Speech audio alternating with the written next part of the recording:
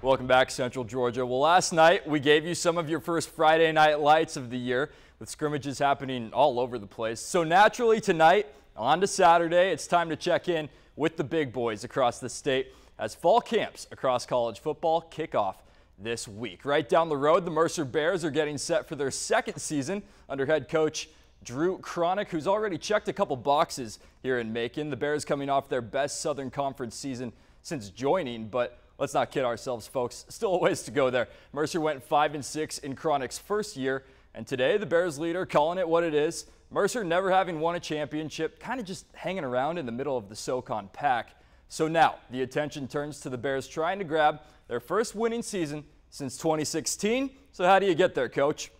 You get a high percentage of guys doing things right at a high percentage of the time. We got to get that up to 100 or as close to 100% as possible, and that's a collective thing. I think our kids are bought into that. We're still learning how to do it all the time, and then every year we're in the hunt. Every year we got a chance. It's been a smooth transition. I mean, he coaches us real hard. He wants the best for us, and it makes it, if we go along with what he says, because he's been to that place before. He's won championships before. He's been that guy.